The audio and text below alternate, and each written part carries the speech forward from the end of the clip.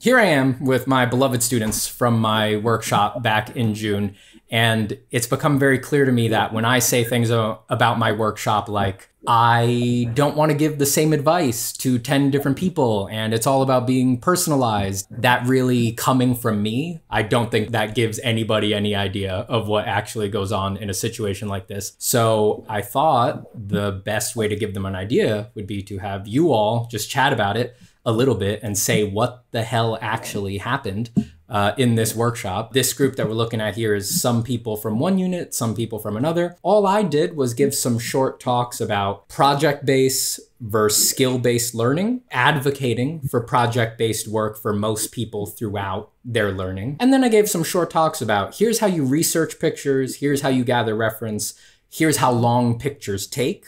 And then the rest of it was really about reacting to the individual experiences that everyone was having. That's really it from me. So I'm just interested to hear from you all. Let's think about it this way. It's 2 months out now. What do you still think about 2 months out? What have been your takeaways? At least when it comes to what still goes through my mind, the only tenet of art is if it stops you from making the picture, it's wrong. And that has leaked into almost every facet of my life. In a subjective life, it's become such an objective tenet to live by. I think a big thing for me personally is kind of constant reflecting on how thoughtful I'm being in my practice.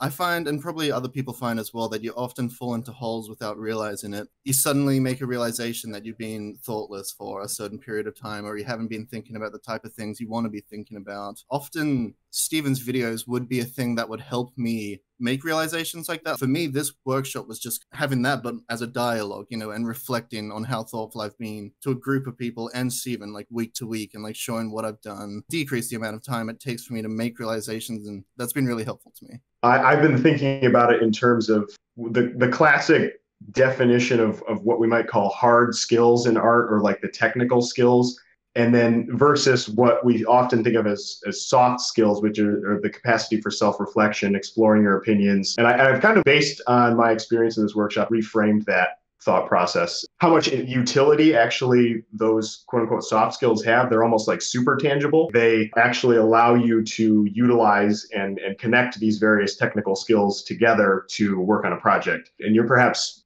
somewhat uniquely equipped to run a workshop like this because you did a good job of setting up like how we might explore those opinions that we have and understand what we want to do as artists. It all feels very connected, and that has been something that I've noticed that has improved my output over the past 2 months. To dovetail on all of those comments, there's the sense of having built this like positive framework for my art making that I got out of the workshop, but there was also the like removal of these narratives I had in my head about the way it was supposed to be. I think a lot of us realized that we had a lot of preconceived notions about the way that concept design actually is based on what we see from a lot of people we follow on social media. You just like create a fully formed, beautiful painting just in like one go. All of us have kind of been taken by these narratives that it's supposed to be these processes, these creative processes are very clean. Removing all of that helps us to reprioritize and recontextualize the way that we do our own art. Part of the process is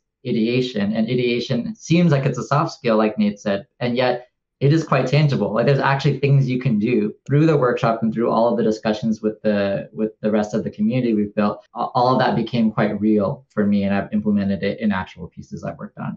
I had just recently completed my undergrad in illustration. I walked away with a portfolio, admittedly a portfolio that I don't really use anymore because it's mostly like editorial design, poster design, and I draw like creepy eldritch gods. I started to like develop this sense that I have missed out on something. And so I was like, oh shit, there's just so many things that I don't know that like clearly other people know. I need to go and I need to study all of these books and I need to do all of these studies. Walking into this class was just like enlightening in that like I didn't miss anything, of course.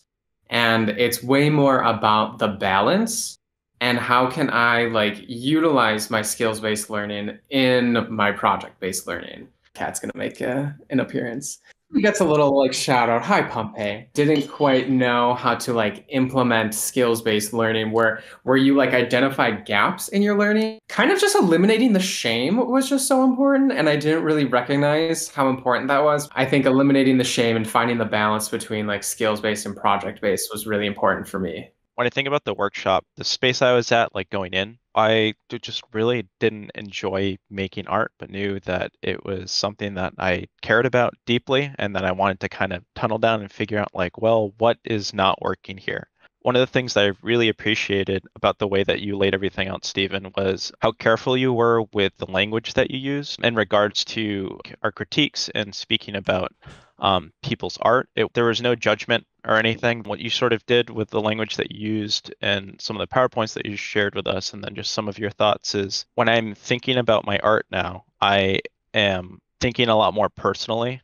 I'm not as concerned with other people's opinions or how I might think like my art will be perceived by others. It kind of the dialogue is like turned inward. The first week of the workshop, I didn't draw any pictures. I spent the entire week like jotting down my thoughts relating to my art practice. Like previously, it didn't feel like it was something that was like a part of the practice. It felt like I was working on art. If I wasn't drawing, if I wasn't painting, then I wasn't actually doing anything. It's a lot more relaxed, and I end up getting just as much, if maybe like a little bit less work done, but it's a lot more enjoyable. I really appreciated the experience. And then on top of that, having the groups, it was nice that we all got to mingle with each other as well, even though some of us were on different days. So it's been really nice to also get to know everybody else in here as well and learn from each other. For me, I'm a what's it called, penny pincher. So like I don't like spending money at all, and especially if it's something like this where it's like you don't really know what you're gonna expect. Because I had no expectation, I took everything that Steven said very personally, like I would analyze it. At the end of the day, these are just words. You know, you don't really get better at drawing just because you talk to Steven. I would think about what he would say to me over and over again. The things he would tell me were very things that wouldn't necessarily transfer to getting good at drawing. And this is something that's been super strange to me. This idea that fundamentals aren't everything. If you have gone through how to draw books and you're like, I have no, like, what is the point? This is a workshop that you should attend. There's this one part in Kung Fu Panda. I don't know if you guys have watched Kung Fu Panda, where he opens a scroll and it's just him. That was like that's the workshop. And it seems like this like Disney, Pixar thing. For some reason, that works. And I have no idea why. I cannot explain. It's really strange. I don't know how much money I would pay. Like I would pay so much more money for that. Because there is no book, there's no tutorial that's going to teach you this. If you're in an online art community, it's difficult to get like personalized feedback or personalized advice from people and just talk to them. Just like it's difficult to find people like that. And this was definitely a great way for me to, get a peek behind the corner and just to see, or peek behind the curtain and to see how pictures are actually made. Because no one really explains that to you in a very like thoughtful, not procedural way. There was no procedure. He doesn't teach procedures, and that's really the best thing about it is that it's very personal. Like, and so if you find yourself feeling like I'm not doing it right, definitely this workshop is definitely just a place to start changing the way you think about your art practice. I have a moment. Yeah, so 2 months on, a deep satisfaction with where my art practice is going. The sense of calm, of not having to, oh gosh, I have to draw this now, it's not working out, leave it aside, start the next thing, oh no, it's not working out. None of that, that's gone. Now it's really engage with what it is that you want to draw. And the big thing for me, I think, was the greater emphasis on project-based work, where you decide to create something that has a deep resonance or meaning for you, and then you slowly, gently start taking the steps to make that be realized. So whether that is the research, the planning, figuring out what elements you require in your composition, and all of that can be done in its own little sort of time slots. A huge big part of it as well is accepting that it's not going to happen in 3 hours, 4 hours, maybe not 10 hours. In my case, it took over 100 hours. But it's to enjoy the process, not keep rushing for some end that you're never going to reach unless you take the time to actually enjoy the process. The process is actually so much more than the finished thing. Very, very grateful to this workshop for becoming more connected to that urge to create. Wait, so what would you hope as a result of like the words coming out of my mouth? Like, what would you hope, or like, what is your hope for this video? Honesty, really. I'm not trying to hit mass appeal or to appeal to everybody or a general audience, right? So I always try to say what I really think and present the kind of person that I am and stick with that so that anyone who's not into it will just go somewhere else. However weird you present your experience or anything, that's just going to be, some person's going to go, whoa, that workshop is not for me. And that's perfect. That's exactly what I need, right? I don't need to sell everybody on it. So I think that what you just said is the reason why I joined the class without kind of any sort of idea of what actually I would be getting. Like, just hearing you talk in your videos so truthfully, so passionately, it just it convinced me. So it's just interesting that we all signed up for this class without knowing what was going to happen. Like, it was so like it's kind of like a strange thing to spend money, like a very intangible thing to spend money on, isn't it? Like, the way that you present yourself in your videos is the way that you are in real life, and it's just like so refreshing. It's just like really truthful. So I did start making pictures as a result of your workshop. And as a direct result of your workshop and making pictures, I did get some work. I did get my first big commission. For me, the important thing that I gained from your workshop is the problem-solving mindset. There's like a way, a kind of analytical way, something that I needed in order to analyze pictures, make pictures, and figure out just how to go from beginning to end of pictures. Before the workshop, after the workshop, I had no pictures, and now I have some pictures. I mean, that says everything. Hopefully I'm gonna be fucking amazing. I want to be fucking amazing, man. Hell yeah. I want to make great work. There we go. Don't do it. No, I'm just kidding. Honestly, Steven, I came across your YouTube channel at a random, stumbled across your YouTube channel, and then like the second or third video that I watched, you were like, hey, I'm hosting, I'm gonna do a workshop. I was like, oh, last time I was going to sign up for a workshop and I didn't, and it was Adam Duff's like mentorship thing, and I regret not signing up for it. Learned some cool stuff and not really know what I'm going to learn. Just go with it. Now I'm not stressing out about my art as much anymore, so that's good. Sign up for the workshop, people. You don't even know. It's really hard to explain. People ask me like, so what'd you get from the workshop? I'm like, a lot, but it's really hard to put to words. I don't know. I totally understand. The reason I'm doing this is because I was like, damn, it's really hard to put into words what exactly happens in a month of this workshop. Yeah, it is. I was like, I need some help here. I have no idea how to explain it, even though I'm the person running it. It's so weird because I joined the workshop also not having, like, I just saw it and I was like, oh, this is Steven's workshop. I have to sign up for this. Something will happen. A lot of the artistic improvement I've had because of the workshop, in hindsight, has been life improvement, like taking things more slow, not being as focused on the end result, realizing why I liked drawing in the first place. You're like, this is my hobby. You get your identity involved. And then you feel this manic rush to compete with other people.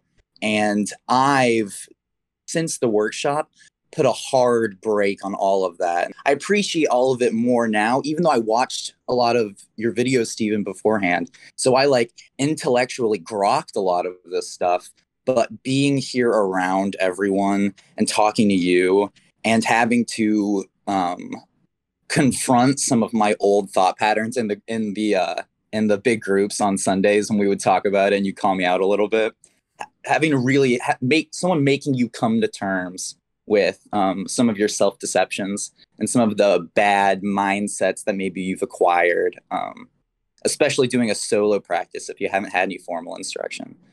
That's what I've really gotten from the workshop. I feel more confident moving forward, knowing that I have that calm, confident, grateful mindset to start from. I do want to make one more comment before we wrap this up, that we're doing this call.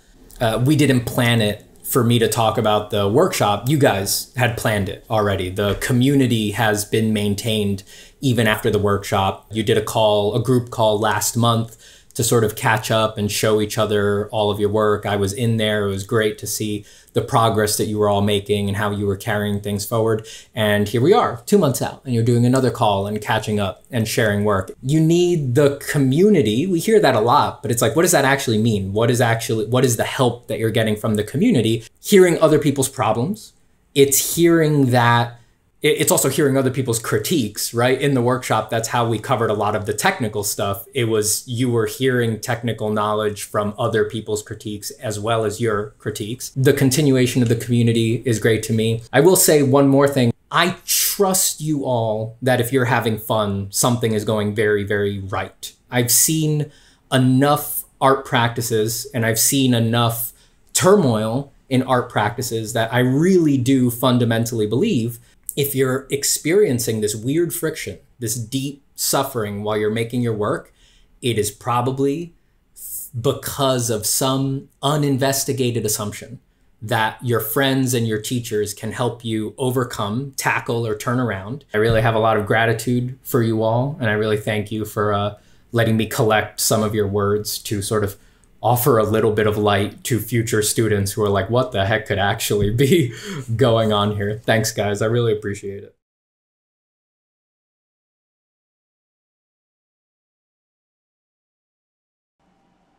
I am going to say, get ready, okay? Uh-oh. I would never personally recommend this workshop to a friend.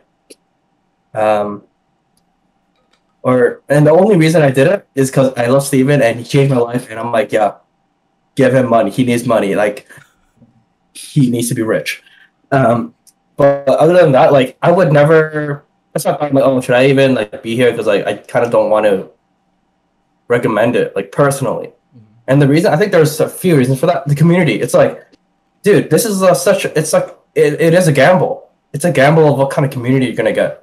Right, and you talked about community a lot as being really important. It's like, I had no idea that the community was going to be more important than being in the class, you know? So it's like, already that in and of itself is such, like, how can you recommend anybody to that?